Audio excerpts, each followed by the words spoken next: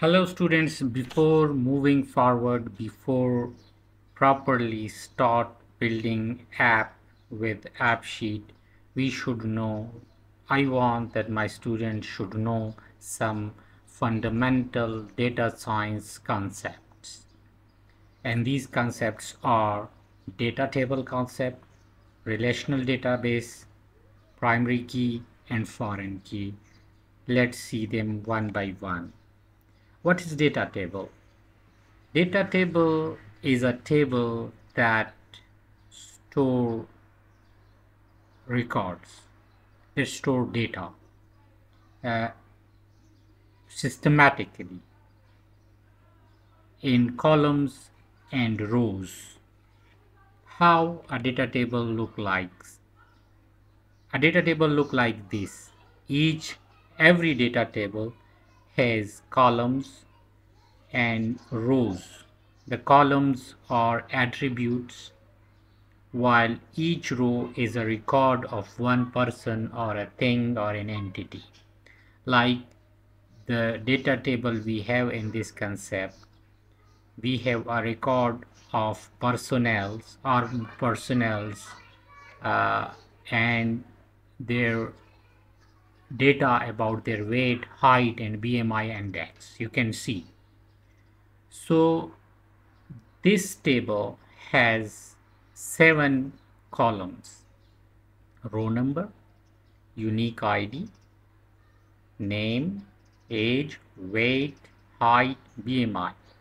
These are the columns, and each column is a variable, means it varies in each record, means Ali has a different age than the Smith. So each row, the horizontal record belongs to one person, one entity, one thing.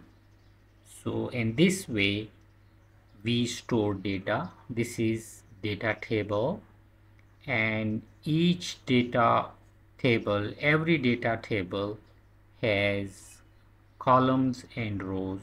Each column has a data type, like row number is number, unique ID is a key, name is a text, age is a number, weight, height, BMI, all of them are number.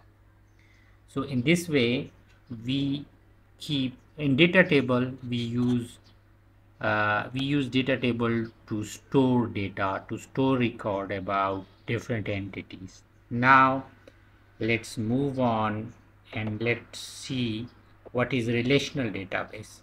As the name suggests, when we form relationship between different tables, it forms a relational database. As you see, if we have a health record uh, table, it picks the BMI vital from BMI table, as I explained to you, and it also picks the chest expansion index value from another table, chest index. So when we form relationship between tables, it forms relational database. Student, in this course we will see that the app sheet will pick the data tables, and then the app sheet will form relationship between the tables, and app sheet will give data type to each of the columns of the data table. And we have one very special column data type, which is reference. The reference data type connect to tables, means the health record table, the center table, when we join them with BMI, so that health record picks the BMI figure from the BMI table, we do that by reference data column type, and we will see in detail this. Let me move forward. what is primary key? Primary key is a unique key, and it is a very important concept, students, because each record should have a unique identification number. Let's say that we don't have this unique number key in a table. There can be two early, means maybe we have two or three early in our data table. Then what we will do, if there is a transaction, means let's say if it's a financial data table, if a transaction takes place and the transaction is of thousands of dollars, and if the system assigned it to the wrong early, then it will be a great loss. So this is why each alley should have a unique alley by which we identify.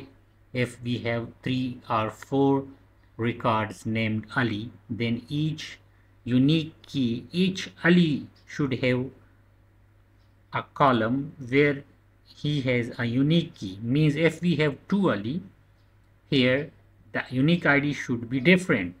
That should differentiate the 2 alley. So this is the primary key. And in the relational database and data science, the primary key is a very fundamental concept that we all should know. And the next is the foreign key concept. Now, what is foreign key? When one data table picks data from another data table, when data from one table goes to another data table, the primary key of that record in another data table where it goes, let's say BMI, if Ali's BMI goes to the health record table, there it will be recorded in the health record data table. It will be recorded with its primary key, and here it will become foreign key, means by which the health record or the system will recognize each record, means here it will be foreign key. And our example task management app, we will create 2 data table, one for manager where we will store the record of managers. You can see we have 4 managers, and each row will keep the record of a manager. So then we have tasks table, you can see, where we store one task, means if the task is hiring manager, then we assign it to a manager. So how in our example we will build relationship between these two tables. Let's say we have these 4 records, these 4 managers record, and we record each manager's image, name, role, email, phone, address. Each column has a data type, and app sheet assign them a data type. Now how we can link this manager and tasks table? Let's comes to the task. When we create a task, we, the business manager who is creating the task, should assign to someone. Means if it is hiring an HR manager and it is the first manager, who will hire it? The chairman will hire it, the CEO will hire it. So we should assign that to the chairman. And how? Where?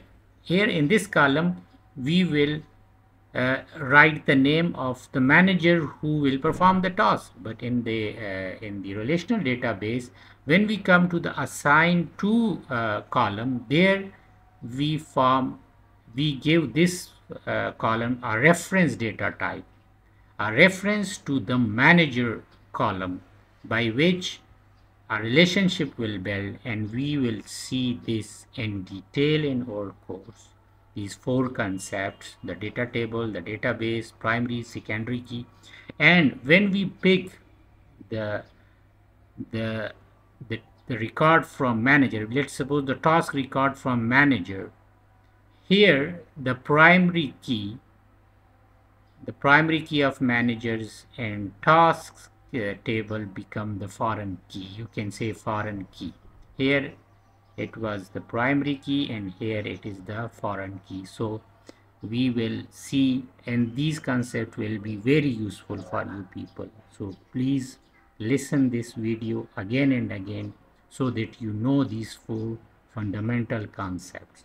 We form, this is how app sheet works. First we form data table, then we add it to the app sheets, and app sheet form give each column a data type, and then after that app sheet link the to the tables by reference data type, and then we build user interface, means view on top of each a screen on top of each table.